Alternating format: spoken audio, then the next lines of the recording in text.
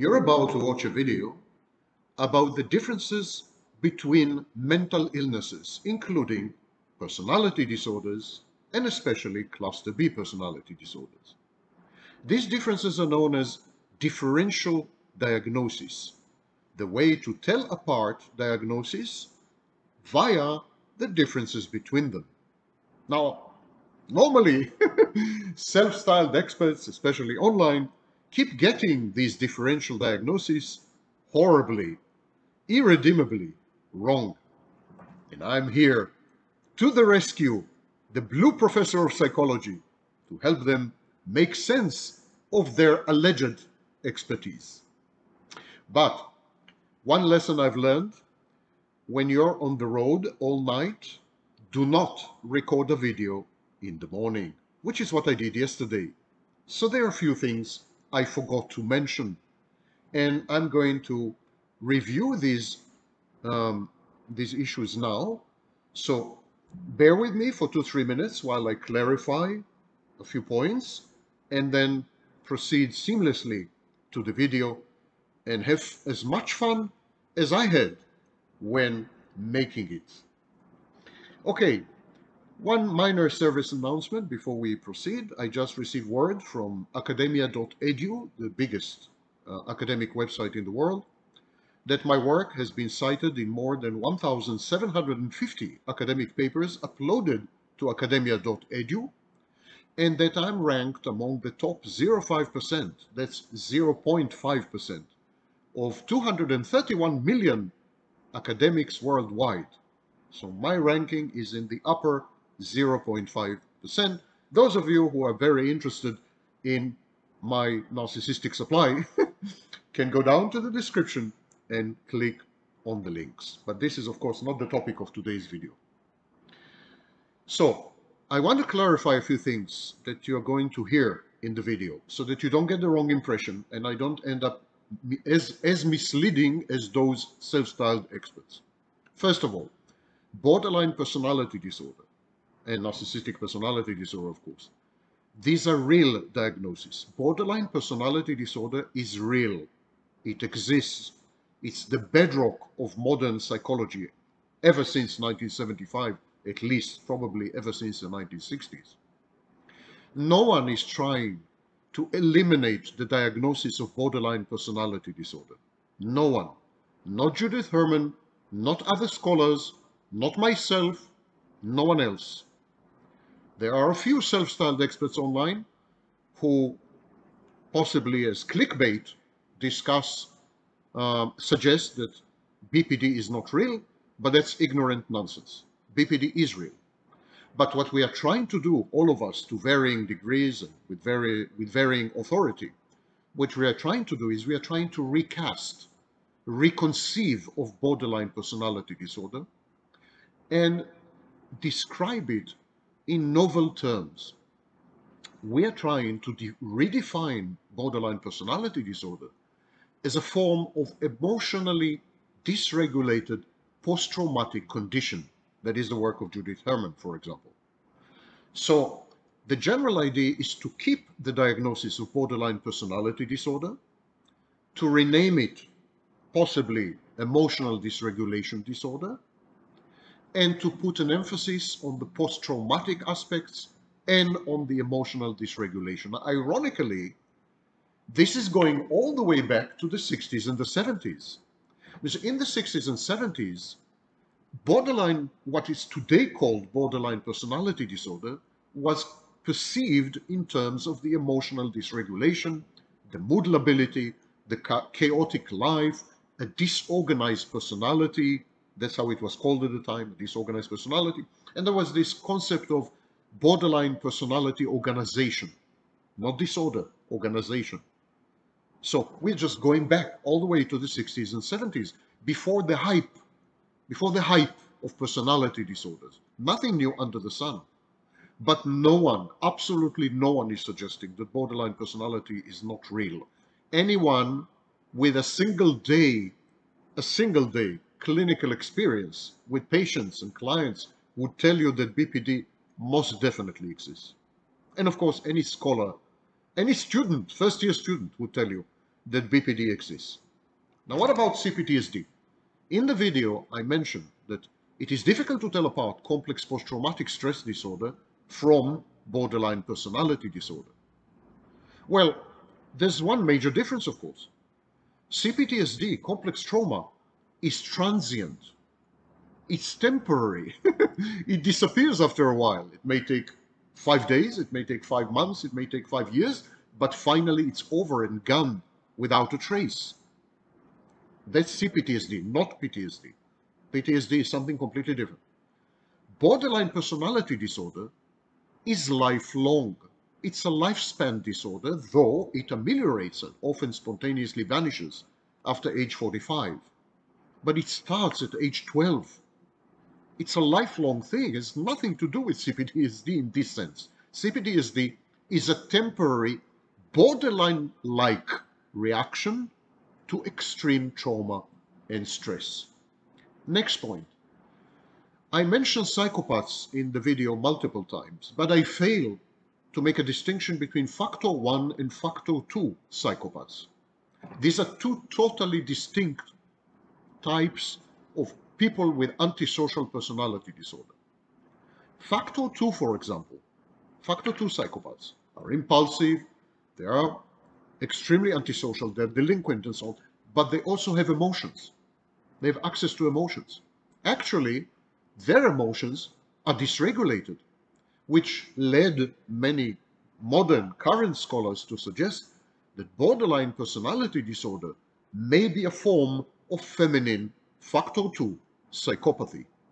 At any rate, factor 2 psychopaths are very similar to borderlines when they are stressed or rejected or abandoned or traumatized or attacked and so on and so forth. So it's not okay to generalize. This is another reason to dispute the idiotic statement that all psychopaths are narcissists. Factor 2 psychopaths cannot by definition be narcissists because they have emotions.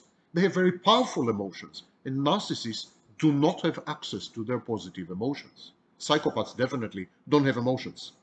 So, factor 2 psychopaths are an example of a psychopath who has emotions and to some extent empathy. And so this, of course, undermines the claim that all psychopaths, factor 1, factor 2, they're all narcissists. It's rank nonsense propagated by profoundly ignorant people. And I don't care how many academic degrees they have. Okay? Last point. Self-awareness is not the same as transformative insight. You could be self-aware, you could be perfectly cognizant of everything that's wrong with you, and yet you would be unable to induce a single change in your behavior, in your personality, in the decision you make, and choices you take. So, transformational or transformative insight requires an emotional correlate. Narcissists have no access to positive emotions, so they are incapable of transformative insight. Even a narcissist who is one of the leading experts in the world on narcissistic personality disorder, hint, hint, is not capable of change, period. Because his self-awareness, his knowledge of the disorder do not translate to any internal dynamic which would lead to any sort of learning, which would then result in change. Narcissists, in this sense, not self-efficacious, even if they are fully self-aware. Okay, kids and kidettes. Onward, Jewish soldiers, in my case, to my YouTube. Enjoy yourselves. And if you have anything to say, I promise to ignore it. So post it on the comments section.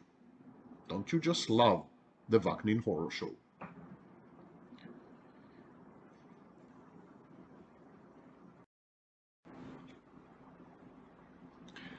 The misinformation online by self-styled experts is a tsunami. And here I am with a bucket trying to somehow turn back the tide. But I'm afraid it's a lost cause. Still, to soothe the conscience that I never had, I am doing what I can. And today we are going to discuss Differential diagnosis in dark tetrad personalities. Wow, what a title! Are you not impressed by my mastery of $10 words? Differential diagnosis simply means how to tell diagnoses apart, how to differentiate between diagnoses, how different diagnoses are. Differential diagnosis. Dark tetrad personalities are personalities which are comprised of four important elements: subclinical narcissism, subclinical psychopathy, subclinical sadism, and Machiavellianism, manipulativeness.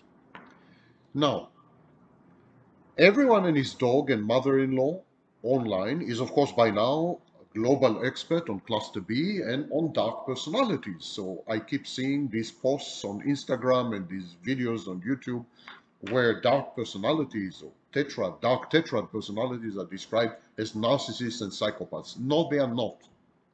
Dark triad personalities and dark tetrad personalities and dark personalities in general are not psychopaths. They are not narcissists. Dark personalities are subclinical. In other words, the narcissism and the psychopathy in dark personalities is under the diagnostic threshold. It cannot be diagnosed. These people do not have a diagnosis of psychopathy and narcissism. Get it, self-styled experts, once and for all? Can't you do a bit of homework? Because I'm about to teach you a few things about differential diagnosis, how to tell diagnosis apart. But to be fair on self-styled experts online, even therapists and psychologists get cluster B personality disorders very, very wrong because they are not adept, they are not competent when it comes to differential diagnosis. Today I'm going to discuss 5 behaviors or traits which help us to differentiate between different cluster B personality disorders. For example, between borderline and psychopath, or between psychopath and narcissist. And the first thing that I want to focus on is a chaotic life. A patient comes to a therapist and she describes a life comprised of ups and downs, vicissitudes, vagaries, exigencies, lost jobs, distraught relationships, bloody mess. And the therapist strokes his or her chin and says, this kind of chaos, this kind of disorganized, disheveled, disordered, unstructured life indicates that you have borderline personality disorder. Right? Wrong. A chaotic life does not mean necessarily that the patient has borderline personality disorder. Many other types of mental illnesses conjure up and generate chaotic lives. Consider, for example, bipolar disorder, or schizophrenia, or psychotic disorders, and many others. Mental illness results in chaotic lives. You can't use this as a differential diagnosis in the case of borderline. So what should you use? Emotional dysregulation and mood lability. Again, lability is not dysregulation. Lability is ups and downs, cycling. Emotions can be labile. Moods can be labile. But labile emotions and labile moods are not the same as emotional dysregulation. Dysregulation means that the emotions overwhelm the individual's ability to function, paralyze the individual, drown the individual. That's dysregulation. Now, it is true that dysregulation often leads to lability, but they're not the same. Emotional dysregulation is a strong indicator of borderline personality disorder. And when it is coupled with mood lability, we are most definitely on the cusp of diagnosing someone with borderline personality disorder. Now, Borderline personality disorder resembles very much certain presentations of complex trauma, CPTSD, complex post-traumatic stress disorder. Telling these two apart is not easy, requires a lot of acumen, experience, knowledge, and reading, which a vast majority of therapists and psychologists regrettably lack. So, do your homework, study. Many narcissists and psychopaths, especially psychopaths, lead highly disorganized lives. It doesn't make them borderline. Mood lability is common in other mental health disorders. By itself and on its own, it doesn't. It's not a differential aspect of borderline. Emotional dysregulation is a strong indicator. Okay, number one. Number two, grandiosity. Someone who has grandiosity, this cognitive distortion, and inflated, fantastic self-image, that is not necessarily narcissistic personality disorder. Grandiosity is common not only to narcissists. Psychopathy, psychopaths are grandiose. Actually, in the PCLR, which unfortunately is the only test currently used to diagnose psychopaths, or the major test currently used to diagnose psychopath, there is a dimension of grandiosity, or narcissistic grandiosity. So grandiosity is typical of psychopaths, grandiosity is typical of borderlines, grandiosity is typical of paranoids, grandiosity is typical of the manic phase of bipolar 1 disorder, bipolar disorder 1. So grandiosity is a cognitive distortion. It's a way of seeing the world wrongly, reframing reality. It's equivalent of a defense mechanism gone awry. It's often coupled with fantasy, a fantasy defense. And yes, of course, it's very common in narcissism, but not only in narcissism. And this is the source of the idiotic, and I repeat, idiotic, ignorant statements by self-styled experts online that all psychopaths are narcissists. No, not true.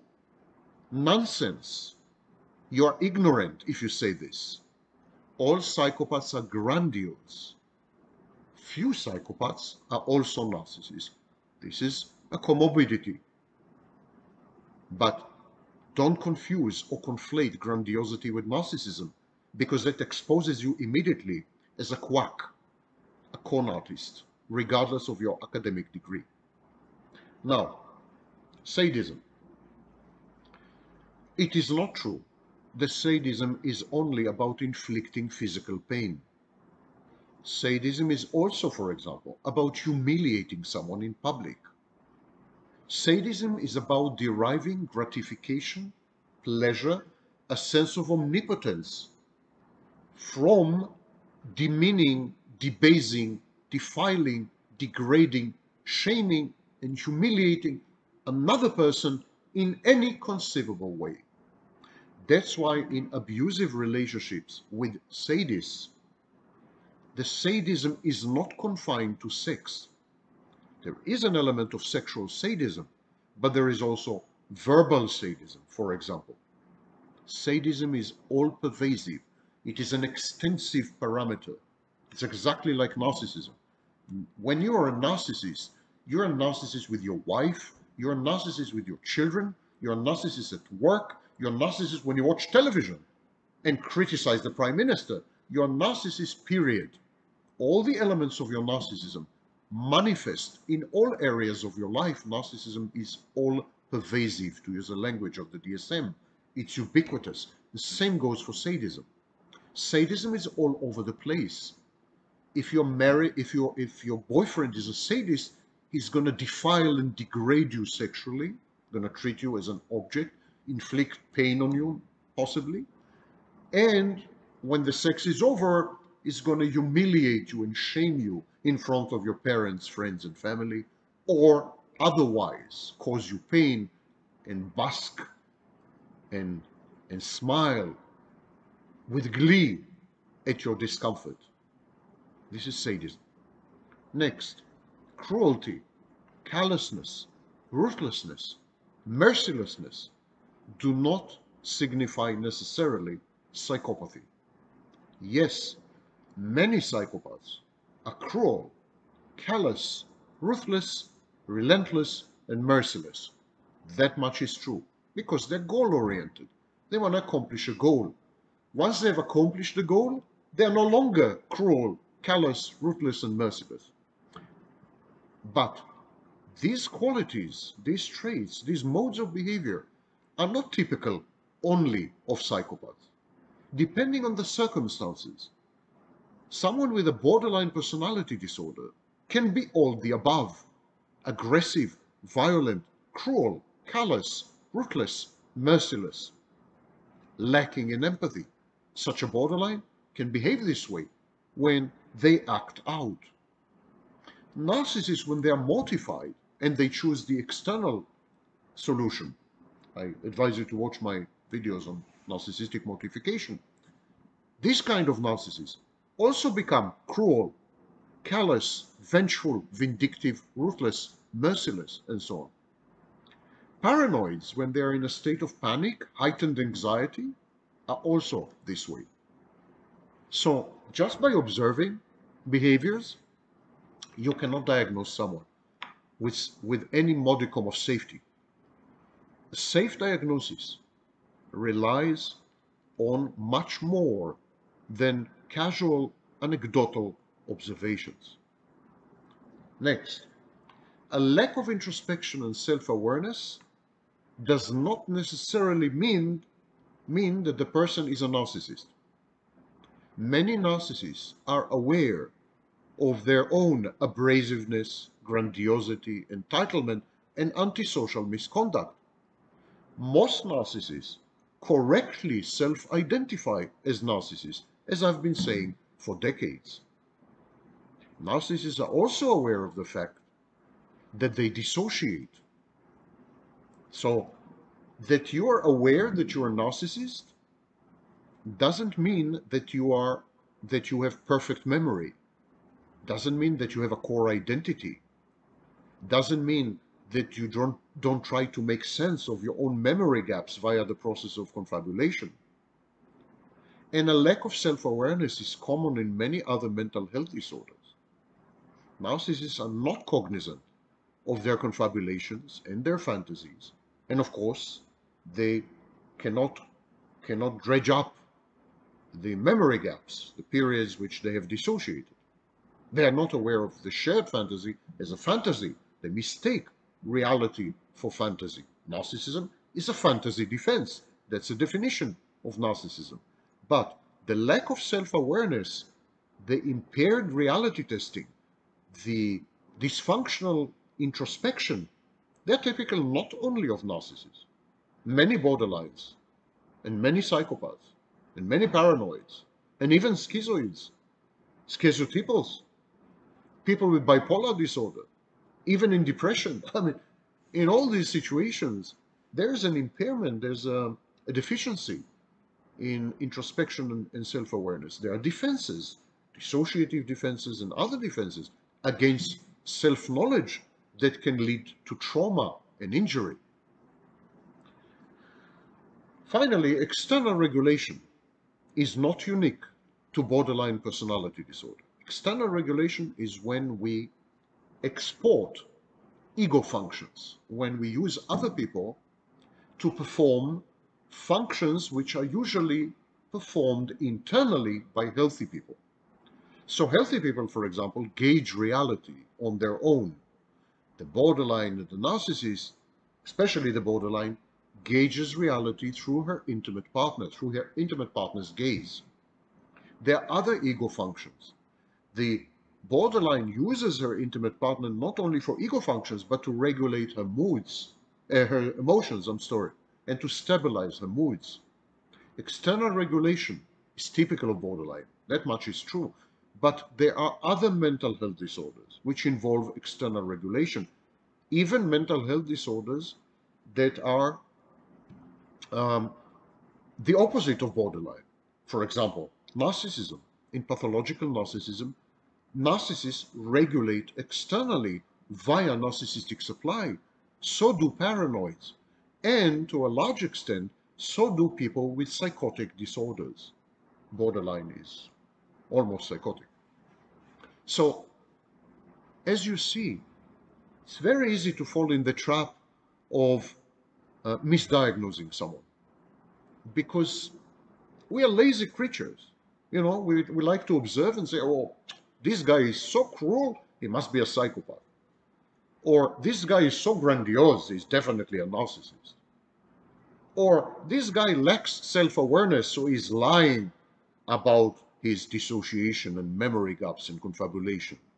Or this guy has a chaotic life, so this girl has a chaotic life. She must be a borderline. No, you must go a lot deeper. Structured interviews, several sessions of observation, talk to the patient a lot, administer tests, some of them more rigorous than others.